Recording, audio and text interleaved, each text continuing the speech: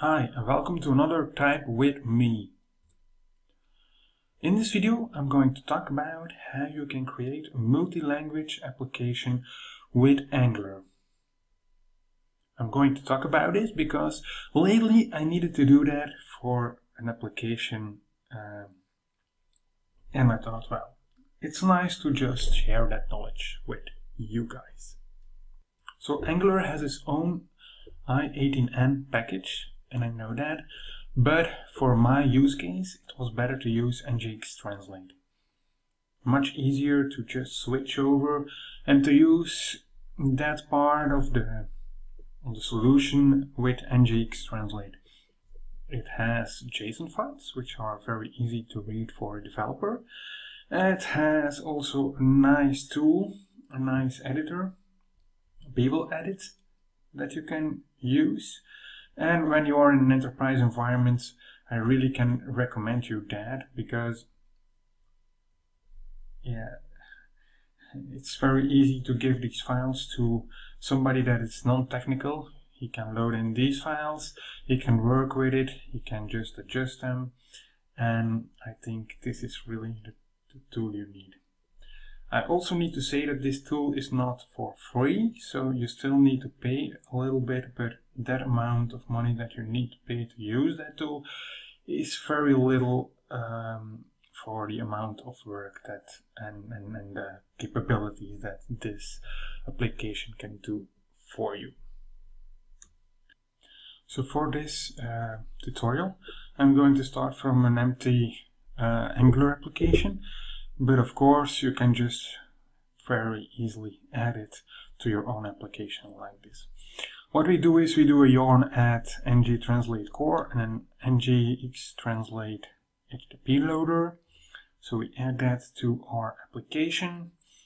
And of course, when we have done that, we can start using it within app.module.ts.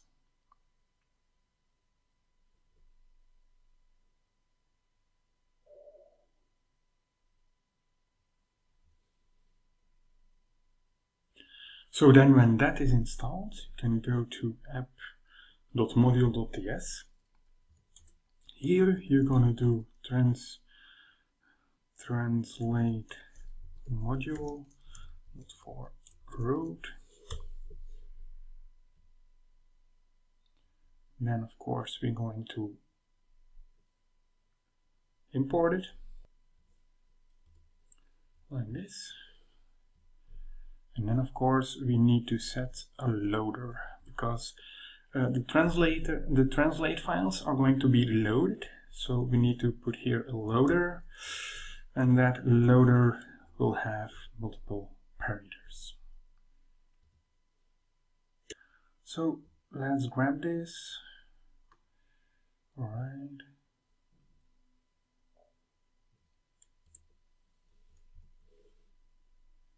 And then of course I'm going to add this here.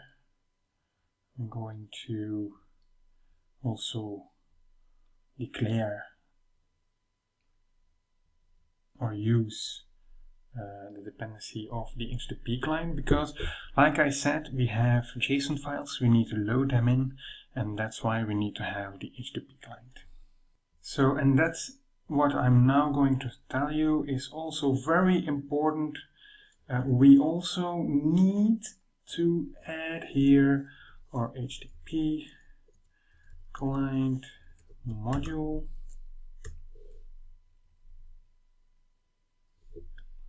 and our dependency on HTTP client, of course.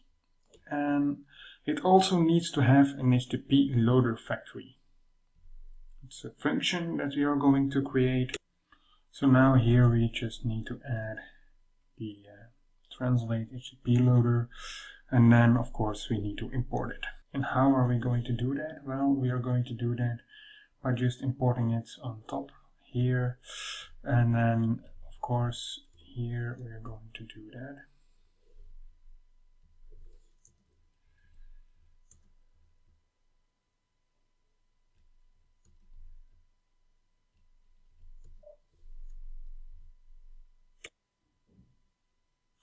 So next thing that we need to do is to put in app components something like this. We need to put a constructor, and there we need to do translate.set default language to English.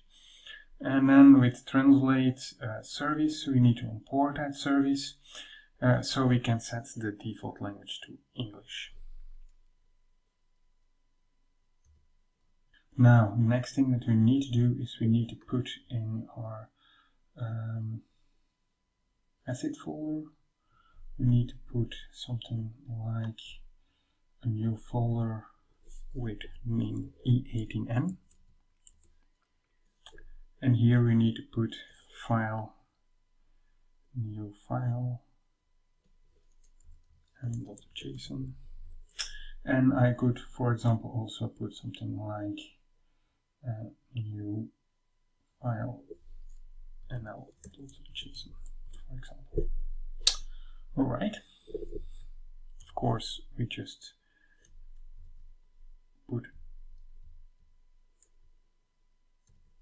an empty JSON format in here, and then we go to our template, and in our template we can use here for example formatting.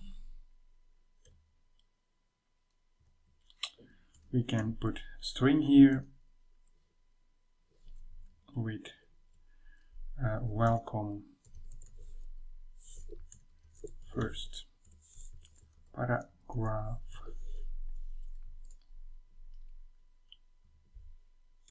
So for example, now we can do something here. We can very easily also say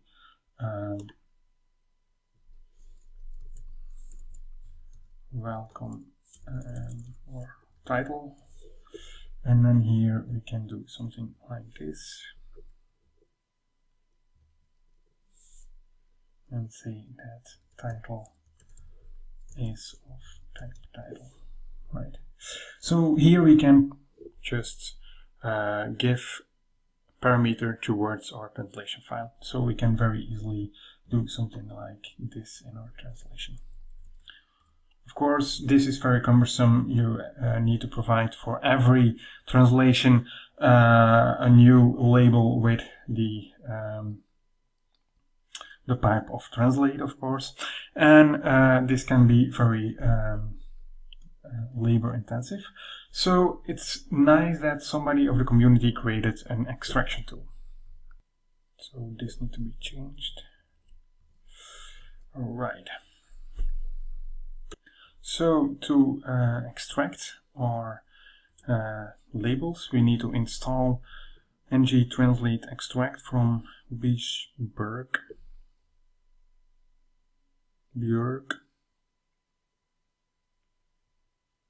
Yeah, well, I don't know quite well how to pronounce that, but that's okay, I guess.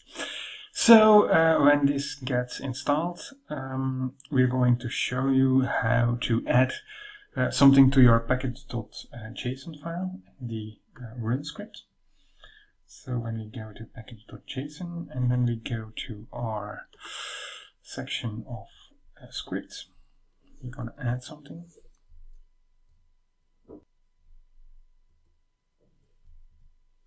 Alright, so here we say that everything that's been put into source assets e18n needs to be scanned, and it needs to be adapted to what is in your template files, like for example within app.component.html, but whatever is underneath source, right? He's going to scan that and he's going to see if it has something with pipe translate. So, and now we can do yarn run extract translations, right? And then he will execute that, and you will see that we have two files, en and json, that he has used. So when we go to these two files,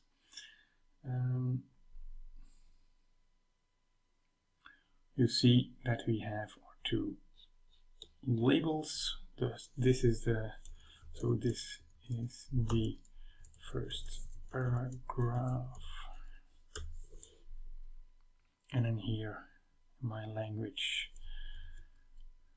Dit is de eerste paragraaf. And then of course here I can say welcome to, and then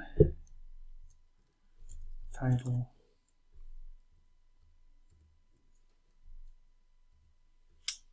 And I think, well, that's correct, so we can very easily use this one. And then of course I need to do the same in my own language. Welcome op. And here title. So now I want to put two buttons there. So underneath my, it was not the first paragraph, apparently it was just the title, but okay, it doesn't matter. I'm going to change it to a paragraph. All right. Then I can add another paragraph to change the language, and I add two buttons, one for English and one for my own language, Dutch. All right. And then we need to add a function here. So here I can do use language.